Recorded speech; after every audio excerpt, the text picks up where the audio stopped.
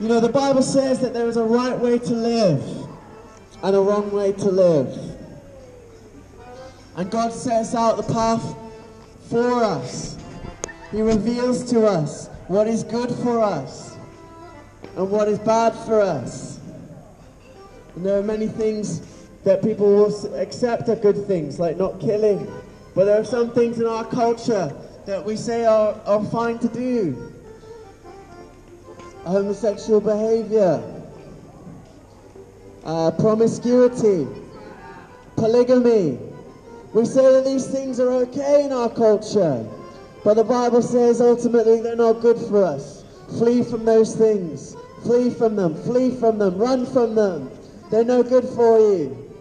In fact, in God's strength, we are able to not do those things. We're able to live righteously. We're able to live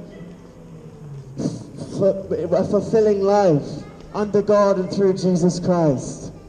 Ladies and gentlemen, it's a simple faith in Jesus. That's all it takes. All it takes is for you to pray, Lord Jesus, help me. Lord Jesus, help me. I'm in need of direction. I'm in need of guidance. I'm in need of some hope. I'm in need of some real justice in my life.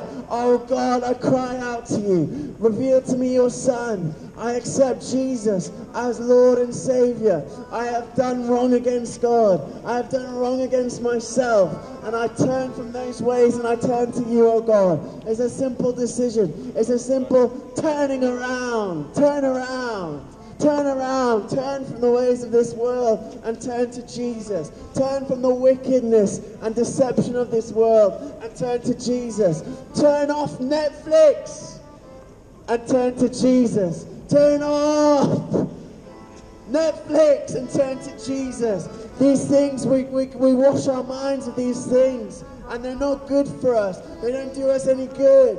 They're evil, ultimately, because they're telling us of a way to live that is not good for us.